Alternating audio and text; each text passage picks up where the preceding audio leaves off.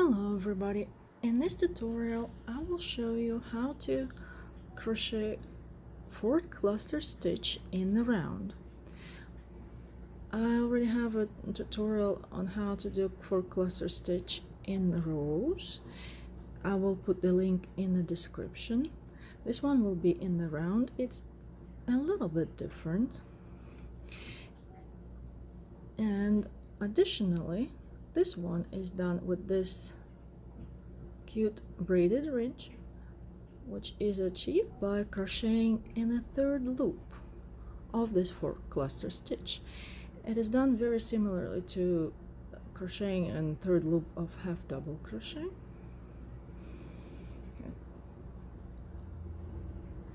I will show you in details in this video.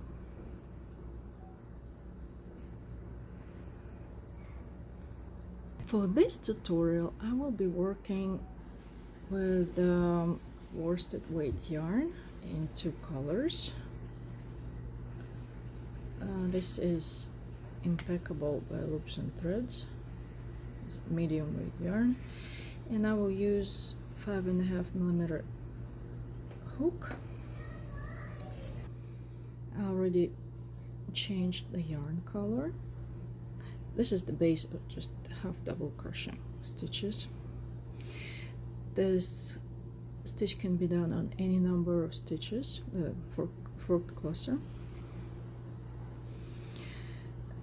I changed the yarn, and now I'm going to chain 2, and I will be carrying this other yarn up instead of cutting it. So I will put it right here. Now I will chain with my working yarn, and now I will need to chain one more time, so I will put this yarn back here out of the way. So now we have starting chain 2, and this other yarn is encased here in chains. So it will be on the right level when we do the next round. The cluster is worked over 2 stitches, so what will be our first stitch, right where we chained from, and the next stitch. You yarn over, insert your hook in this first stitch,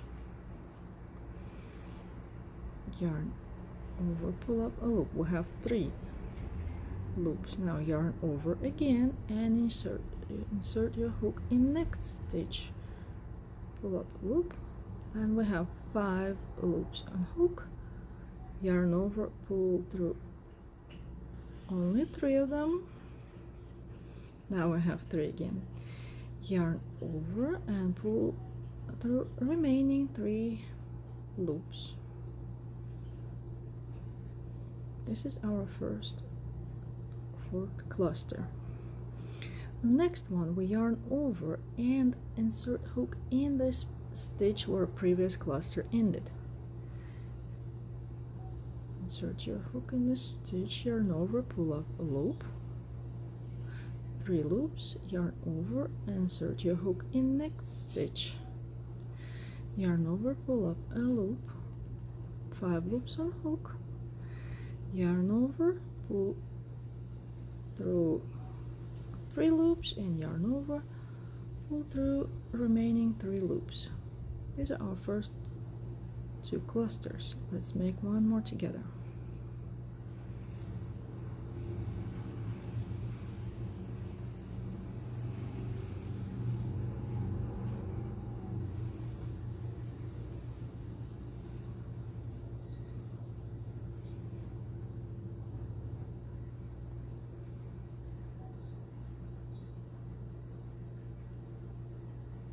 Here I'm at the end of the round. I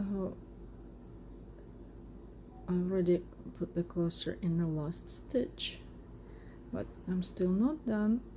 The last cluster actually is worked over this stitch where previous cluster ended, and this first cluster that we started the round with. So we yarn over, insert our hook in this last stitch, yarn over, pull up a loop, 3 loops, yarn over, and now insert a stitch in this, or insert your hook, sorry, in this stitch where the first cluster started, right here. Yarn over, pull up a loop. Here are our 5 loops. Pull through 3 loops, yarn over, and pull through 3 loops again. Now we finished our round. These are forked clusters in the round. Next round we will start with a different color. So when we slip stitch to join, we will join in the top of the first cluster. This chain 2 won't be counted as a stitch. So we slip stitch in the top of our first cluster, but with a different yarn. So we put our pink yarn here, get yarn over with blue. Oops, lost it.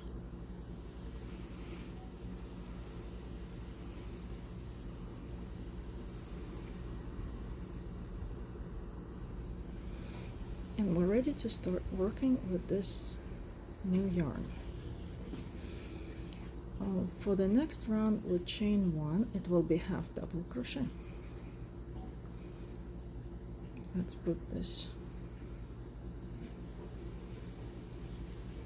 okay, chain 1, and to work in a third loop of the forked cluster. Third loop is just like a third loop of half double crochet. Third loop of forked cluster is located right here. It looks, the top of the stitch looks exactly like half double crochet because we pulled our yarn through 3 loops at the same time. Here it is. This is this third loop. It is a horizontal strand of yarn. There it is. There it is. Located right below this top 2 strands. It looks like V.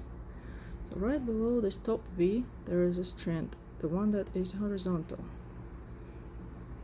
This is the one. If you were to work in that third loop on the right side, this is the right side, right? Right side, at least for this fork cluster. This is the right side, the front of the stitch. When you work in the stitch, the front, that's looking at your right side of the stitch, right? If you were to work from the right side,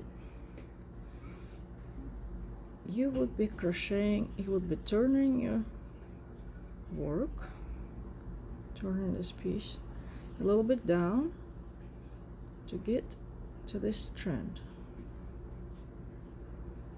to easier see it. So it is located away from you on the back. We will be working from the wrong side of this sample. We will be, and for us, this horizontal strand will be facing us. There it is. It's much easier to find it when you work from the wrong side. There they are.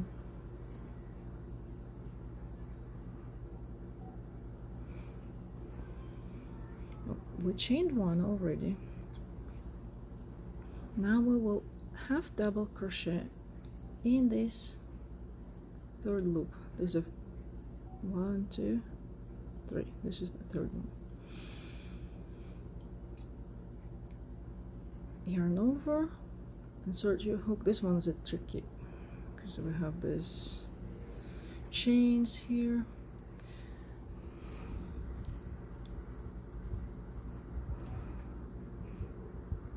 Have to insert a hook in this.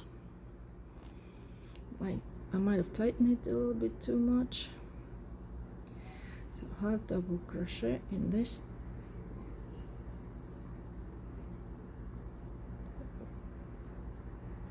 And this one in this strand. Insert your hook under this strand of yarn. Yarn over, pull up a loop, 3 loops, and yarn over, pull all 3 loops. So we have double crochet right here.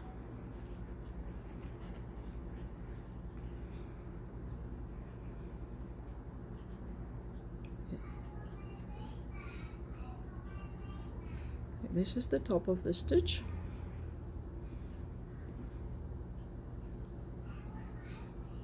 And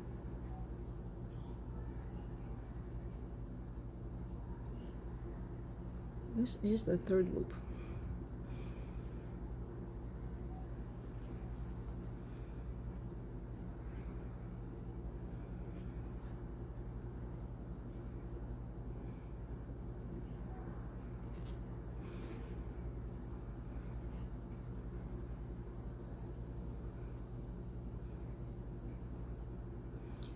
Make sure you're working in this strand that is horizontal, almost horizontal. There are more strands here. This one is definitely not horizontal. Do not work in it. So insert your hook under this strand and continue working to the end. This is what we're getting on our right side. We're getting this braided ridge, similar to the one when you work in a third loop of half double crochet. Just for cluster gives us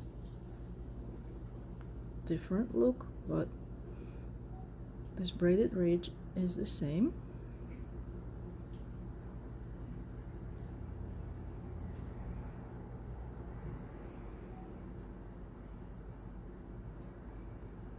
Here we're at the end of the round, and let's slip stitch to join in top of the first half double crochet.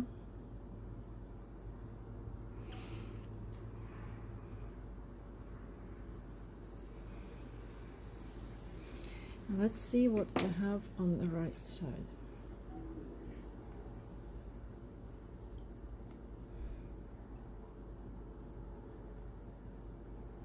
Here we have fork cluster. It gives you interesting texture, and we added more texture by crocheting the next round of half double crochet in the third loop of fork cluster. You got this cute braided ridge.